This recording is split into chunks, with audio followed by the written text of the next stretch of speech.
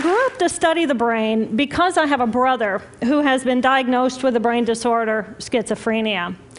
And as a sister, and later as a scientist, I wanted to understand why is it that I can take my dreams, I can connect them to my reality, and I can make my dreams come true. What is it about my brother's brain and his schizophrenia that he cannot connect his dreams to a common and shared reality, so they instead become delusion?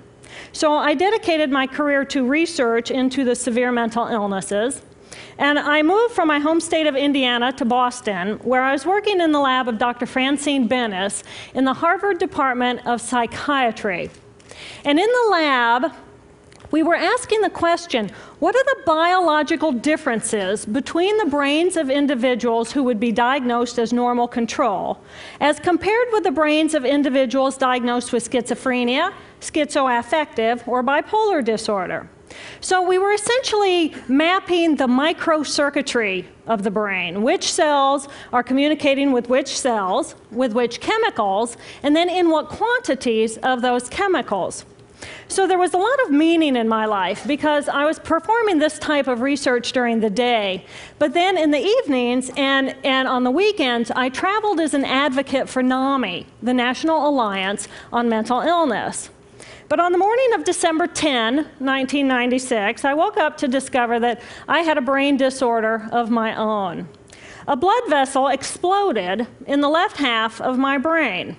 And in the course of 4 hours, I watched my brain completely deteriorate in its ability to process all information. On the morning of the hemorrhage, I could not walk, talk, read, write, or recall any of my life. I essentially became an infant in a woman's body. If you've ever seen a human brain, it's obvious that the two hemispheres are completely separate from one another. And I have brought for you a real human brain. Yes. Thank you. So this is a real human brain. This is the front of the brain, the back of the brain with the spinal cord hanging down. And this is how it would be positioned inside of my head. And when you look at the brain, it's obvious that the two cerebral cortices are completely separate from one another. For those of you who understand computers, our right hemisphere functions like a parallel processor, while our left hemisphere functions like a serial processor. The two hemispheres do communicate with one another through the corpus callosum, which is made up of some 300 million axonal fibers. But other than that, the two hemispheres are completely separate. Because they process information differently, each of our hemispheres think about different things, they care about different things, and dare I say, they have very different personalities. Excuse me. Thank you. It's been a joy. Our right human hemisphere is all about this present moment. It's all about right here, right now.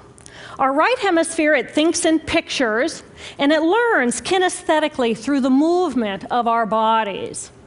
Information in the form of energy streams in simultaneously through all of our sensory systems, and then it explodes into this enormous collage of what this present moment looks like, what this present moment smells like and tastes like, what it feels like, and what it sounds like.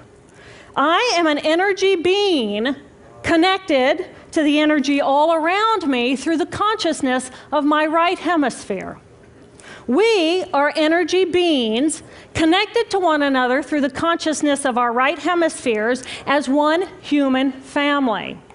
And right here, right now, we are brothers and sisters on this planet, here to make the world a better place. And in this moment, we are perfect, we are whole, and we are beautiful. My left hemisphere, our left hemisphere, is a very different place. Our left hemisphere thinks linearly and methodically. Our left hemisphere is all about the past, and it's all about the future.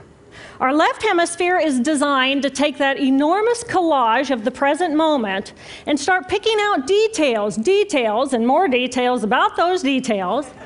It then categorizes and organizes all that information, associates it with everything in the past we've ever learned, and projects into the future all of our possibilities. And our left hemisphere thinks in language. It's that ongoing brain chatter that connects me and my internal world to my external world. It's that little voice that says to me, hey, you got to remember to pick up bananas on your way home. I need them in the morning. It's that calculating intelligence that reminds me when I have to do my laundry. But perhaps most important, it's that little voice that says to me, I am. I am.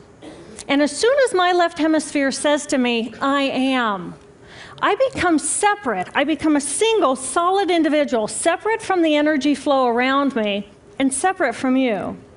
And this is a portion of my brain that I lost on the morning of my stroke. On the morning of the stroke, I woke up to a pounding pain behind my left eye. And it was the kind of pain, caustic pain, that you get when you bite into ice cream. And it just gripped me, and then it released me. And then it just gripped me, and then it released me. And it was very unusual for me to ever experience any kind of pain, so I thought, okay, I'll just start my normal routine. So I got up and I jumped onto my cardio glider, which is a full body, full exercise machine. And I'm jamming away on this thing, and I'm realizing that my hands look like primitive claws grasping onto the bar. And I thought, that's very peculiar, and I looked down at my body, and I thought, whoa, I'm a weird looking thing. And it was as though my consciousness had shifted away from my normal perception of reality, where I'm the person on the machine having the experience, to some esoteric space where I'm witnessing myself having this experience. And it was all very peculiar, and my headache was just getting worse, so I get off the machine, and I'm walking across my living room floor, and I realize that everything inside of my body has slowed way down. And every step is very rigid and very deliberate. There's no fluidity to my pace, and there's this constriction in my area of perception, so I'm just focused on internal systems. And I'm standing in my bathroom getting ready to step into the shower, and I could actually hear the dialogue inside of my body. I heard a little voice saying, okay, you muscles, you got to contract, and you muscles, you relax. And then I lost my balance, and I'm propped up against the wall. And I looked down at my arm, and I realized that I can no longer define the boundaries of my body. I can't define where I begin and where I end, because the atoms and the molecules of my arm blended with the atoms and molecules of the wall. And all I could detect was this energy. And I'm asking myself, what is wrong with me? What is going on? And in that moment, my brain chatter, my left hemisphere brain chatter, went totally silent. Just like someone took a remote control and pushed the mute button. Total silence. And at first I was shocked to find myself inside of a silent mind. But then I was immediately captivated by the magnificence of the energy around me. And because I could no longer identify the boundaries of my body, I felt enormous and expansive. I felt at one with all the energy that was, and it was beautiful there.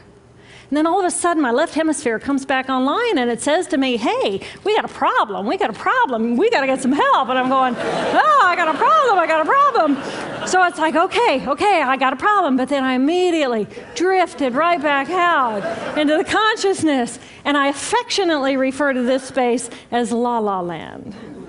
But it was beautiful there. Imagine what it would be like to be totally disconnected from your brain chatter that connects you to the external world. So here I am in this space, and my job and any stress related to my job, it was gone. And I felt lighter in my body.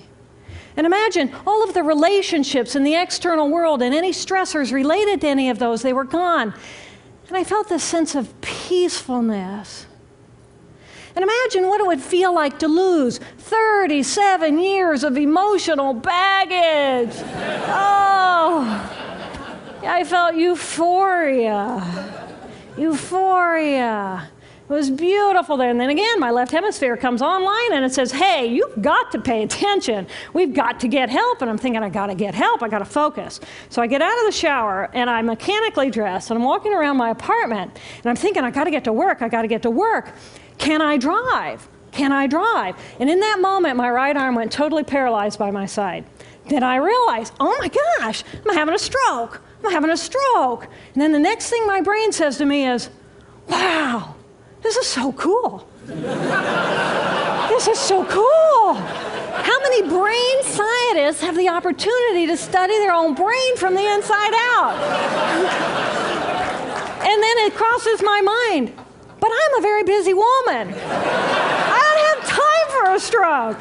It's like, okay, I can't stop the stroke from happening, so I'll do this for a week or two, and then I'll get back to my routine. Okay, so I got to call help. I got to call work. I couldn't remember the number at work. So I remembered in my office I had a business card with my number on it. So I go into my business room, and I pull out a 3-inch stack of business cards. And I'm looking at the card on top. And even though I could see clearly in my mind's eye what my business card looked like, I couldn't tell if this was my card or not, because all I could see were pixels. And the pixels of the words blended with the pixels of the background and the pixels of the symbols, and I just couldn't tell. And then I would wait for what I call a wave of clarity. And in that moment, I would be able to reattach to normal reality. And I could tell, that's not the card, that's not the card, that's not the card. It took me 45 minutes to get 1 inch down inside of that stack of cards. In the meantime, for 45 minutes, the hemorrhage is getting bigger in my left hemisphere. I do not understand numbers. I do not understand a telephone, but it's the only plan I have. So I take the foam pad and I put it right here. I take the business card, I put it right here, and I'm matching the shape of the squiggles on the card to the shape of the squiggles on the foam pad. But then I would drift back out into la la land and not remember if when I come back if I'd already dialed those numbers.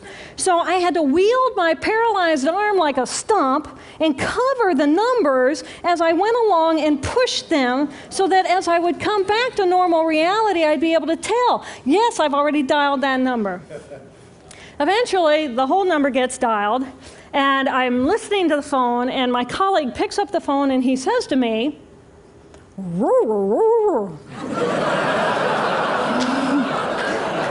I think to myself, oh my gosh, he sounds like a golden retriever.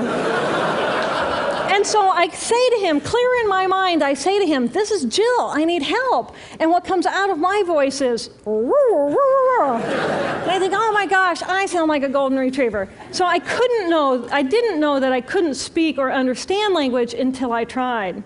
So he recognizes that I need help, and he gets me help. And a little while later, I'm riding in an ambulance from one hospital across Boston to Mass General Hospital. And I curl up into a little fetal ball. And just like a balloon with the last bit of air just right out of the balloon, I just felt my energy lift and I felt my spirit surrender. And in that moment, I knew that I was no longer the choreographer of my life. And either the doctors rescue my body and give me a second chance at life, or this was perhaps my moment of transition.